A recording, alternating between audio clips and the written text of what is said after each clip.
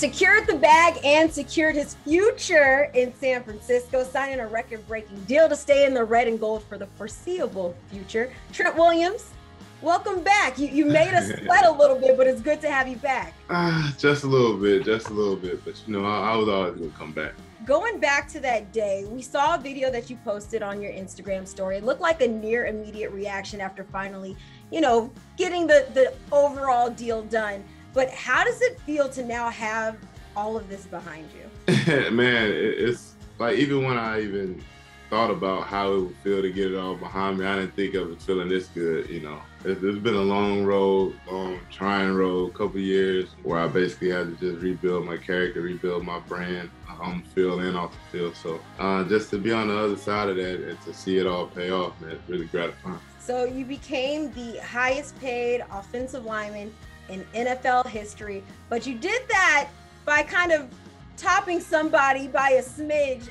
Was that like a necessary, like, we have to have this, I got to get there? How did that happen?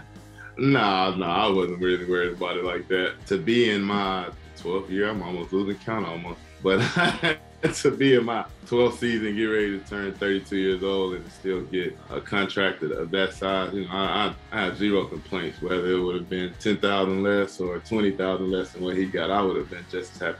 So how was the process? Summarize the last few weeks for us, like the level of uncertainty, the unknowns, the possibilities. How was it watching everything unfold? Actually, it wasn't as stressful as it was the year prior. I think because I knew I had put the work in.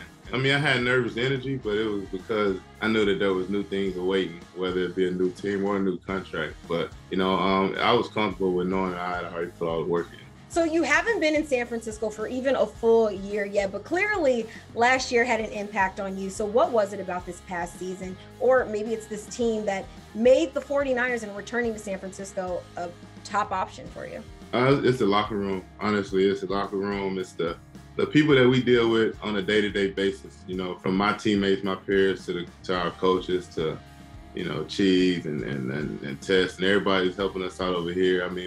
I just wasn't used to that family atmosphere that we had here. And it made it extremely hard to leave this place, because I didn't know that I could get that same vibe somewhere else. And me have been knowing Cal, essentially my whole professional career, obviously I'm a lot more comfortable with him than a lot of coaches in this league. So it was just a combination of those things where it just made San Francisco just really hard to beat out. Even, it wasn't so much the money, it came down to just being the situation. And, I think San Francisco is just hard to beat this situation they got, kind of set up.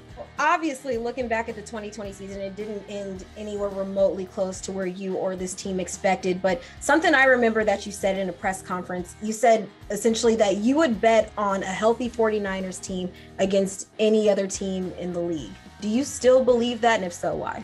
Oh yeah, 110%. Especially like getting guys like DJ Jones back and like D Ford and like Red, guys who you just kind of knew.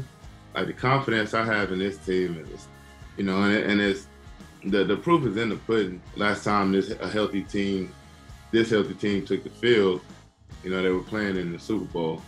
So I feel like obviously I'm an asset to that, and hopefully, I can improve the chances of getting back. But I feel like if we have a healthy roster, I honestly just don't see a lot of people even beating us or even competing with us. So yeah, I'm 100% confident in it. I like the confidence, but I want to talk really briefly about recruiting. So after you announced that you were forever faithful on Instagram, you posted a photo of yourself, Mike McGlinchey, and then you tagged Alex Mack with the emoji eyes. What was going on there at that time? I was just trying to lock it in. I knew we was getting close, and I just want to let them know that, hey, we want you bad.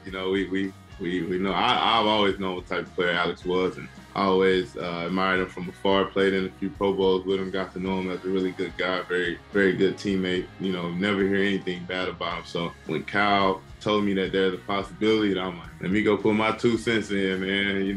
Because I know having him could change a lot of things for us.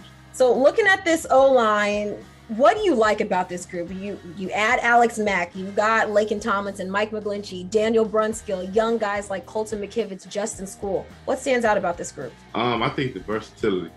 the ability to be able to go power ball, the ability to be able to go zone scheme, the ability to be able to get out on the screens, the ability to be able to pass protect. You kind of see it in every position. I think with that 5 that we have takes the field every week, I think we're going to go down as one of the top groups in the league, and I think that should be our goal. We shouldn't aim for anything less, and I think we're very much so capable in doing so. Trent, love what you're saying, loving the confidence, appreciate the time, and don't spend it all in one place, okay? I got you.